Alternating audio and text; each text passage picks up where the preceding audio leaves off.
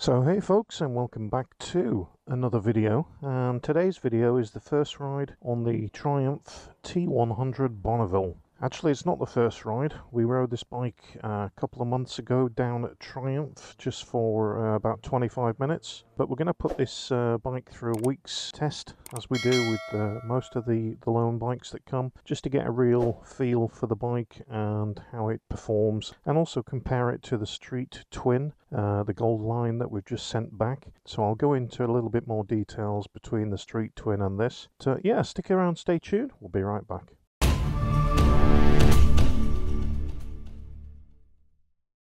So welcome back, and the T100. So we're just up in the Trough of Bowland, or just about to be. Beautiful part of the world in Lancashire if you've not been up here before. We're just coming into a strange place called Dolphin Home, the home of dolphins, and then we're going to head up into the hills. But yeah, what I want to do is just have a look at the comparisons between this bike and the Triumph Bonneville Street Twin, the baby Bonnie as I call it, and then you've got the T100 and then the T120.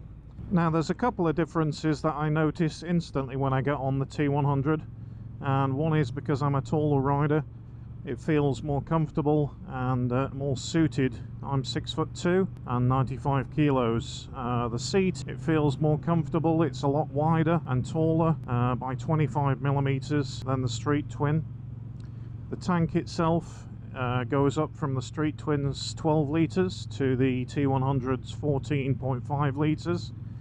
And this bike gets about 68.4 miles to the gallon according to the specs. Now when I do look at the Triumph specs between the Street Twin and this bike, I notice that the dimensions are all pretty much the same, even the handlebar width and the height of the bike, length of the bike. So the T100 is a little bit heavier than the Street Twin. Now the bikes both share the same engine, obviously different exhausts, and I'll go on to that in a minute, but also the frame on this and the handlebars seem a little bit more bigger, although on specs the handlebars are the same width, but they just feel a little bit more chunkier, a little bit more wider, more comfortable really. The grips on the Street Twin were a little bit thin for my liking. I've got large hands though, so I think the weight gain has mainly come from the beefier frame. I'm not sure if it's the same frame or not, but it does feel different to ride. Also,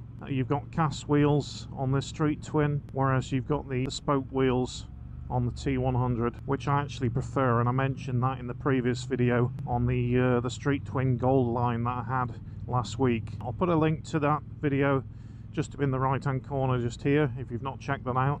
Have a look at that video first and then come on to the T100 and you'll understand the differences and what I'm talking about between the two. I think if you were looking for a Bonneville or something like that with the 900cc engine, they both share the same engine. Like I say, there's just a difference in height and dimension a little bit between the two.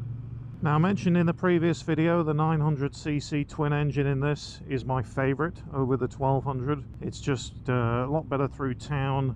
The gears, it only has 5 gears compared to the 1200 which has 6 gears, but on the motorways it doesn't, you know, rev crazily. It's got all the torque low down where you need it. The specs on this bike, I'm not going to go into too much detail because I did actually go into detail on the first ride of this bike when I took it out from Triumph. Basically you've got 64 bhp and then 80 newton meters of torque from this motor. One difference that you notice, the Street Twin, I'll put a shot of the exhaust pipes and you can see they're slightly upswept and a little bit shorter, whereas on the Bonneville here, as you can see, the exhaust pipes are very different, and both of the bikes do have a different sound.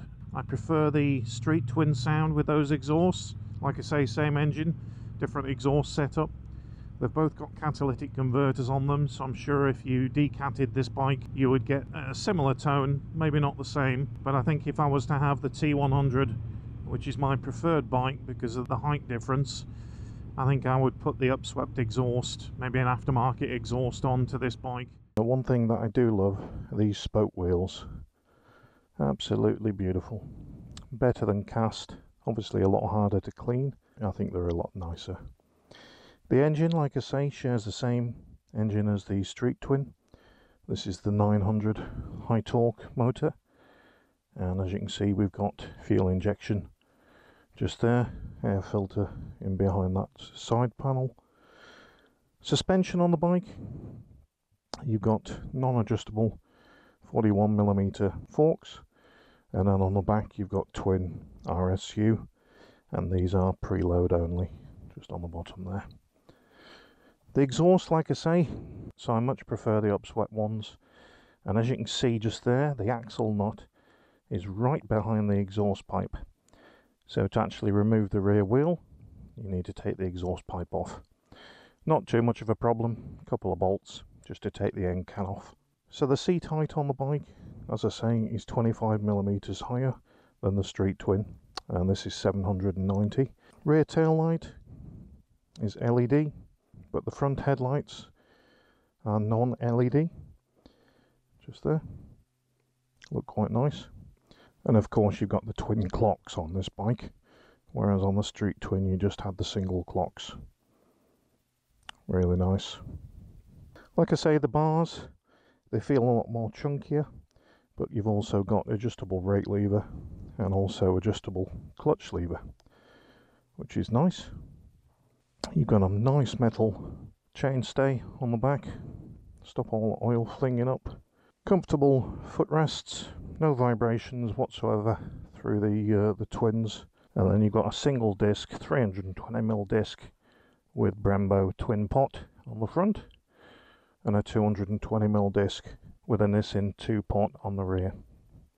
So yeah, bike itself, like I say, fits me. I'm 6'1", and this is the same height as the T120. The only difference is it's got the 1200 engine in, but I much prefer the 900cc. It's all you need for the road. Also, it's water cooled now. You've got the slim radiator just down at the front there. And I'm not sure if you can see underneath, you've got the catalytic converter, but when you look from the side, it looks like it's straight piped. Nice design feature. Let's get back on the bike and go for a ride. So we're on a little country lane, all the wildlife around. Absolutely beautiful. That's what I like about these bikes. They're so simple. You can just potter around these little lanes, just go out exploring. It doesn't need to be a racy ride. Just really enjoyable.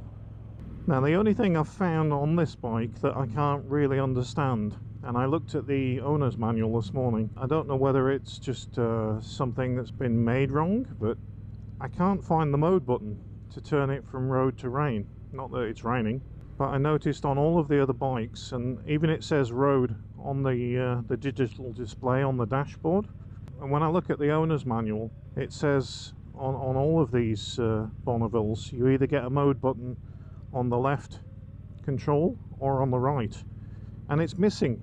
It's not there. So if any of you know how to change the modes on this bike, you know, I'm pretty technically minded, but for the life of me I cannot find the mode button, and I actually think it's missing. I don't think it's on this bike, but it should be on this bike. Yeah, if anybody knows, let me know. One thing I always like about these bikes is the fuel gauges are pretty good, pretty accurate, but also you've got how many miles until you run out, which is great. You've got the gear indicator on the dash, and you've got an information button. You can scroll through all trip meters and miles per gallon and all that kind of stuff. So it's got the basics, and it is back to basics, just like the Street Twin was, which I absolutely love.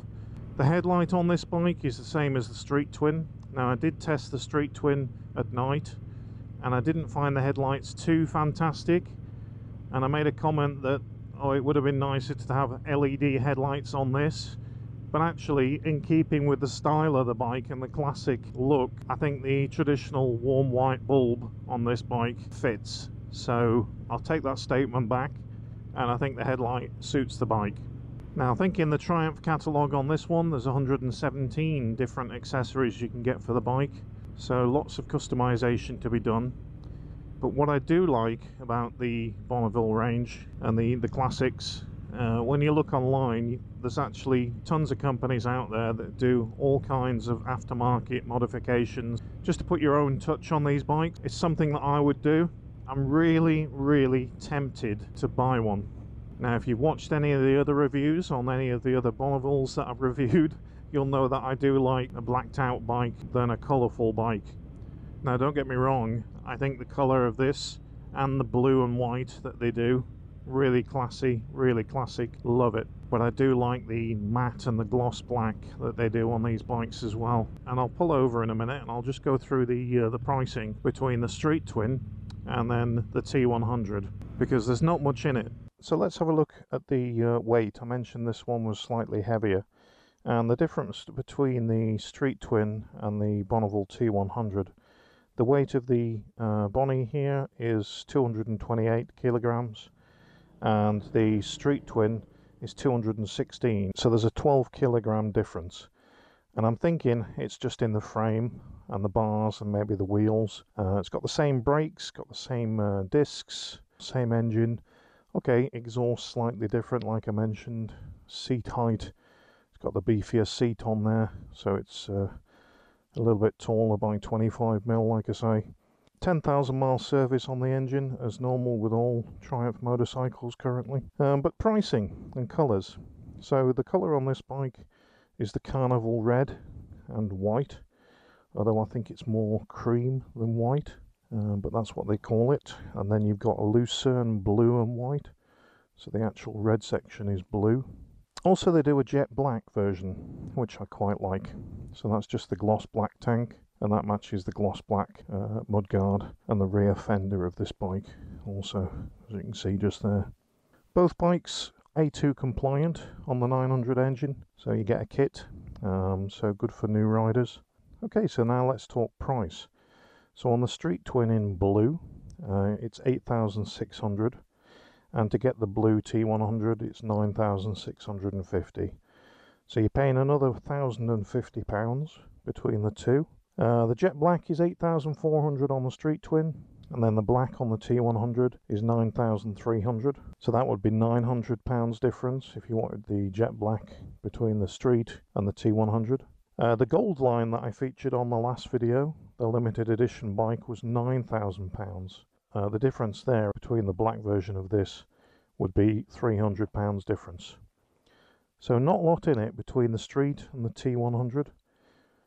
But I think for me, this bike is more substantial. It feels more chunkier, which I like. The Street Twin, when I rode it, I found it very thin. The seat was thinner, the tank was smaller and thinner. So for me being tall, the T100 certainly fits the bill. Or the T120, but like I say, I prefer the engine, which is the 900 engine, the high torque motor. Okay, so that's my little Triumph Bonneville T100 review. I've got this for a week, and like I say, I have done a first ride on this bike before, but I wanted to check just what it's like to live with for a week, so I can give you a final video at the end of that week, guys, just to let you know what I actually think of this bike, if there's anything, little quirks or any dislikes or likes on the bike. Kind of a true review of what it's like. It's a little bit longer than when you take it out from a dealer for an hour. I'll be out on this most evenings this week and also next weekend, just to get a real feel for the bike. Yeah, thanks again, and if you're not subscribed to the channel, then hit that subscribe button, ding that bell for future videos coming up. And also, if you are a subscriber, again, appreciate as always, guys. And if you leave any comments in the comment section below, and I will answer all of those for you. So yeah, have a great week at work, guys, or whatever you're doing, and I'll catch you on another video soon. Take care. Cheers.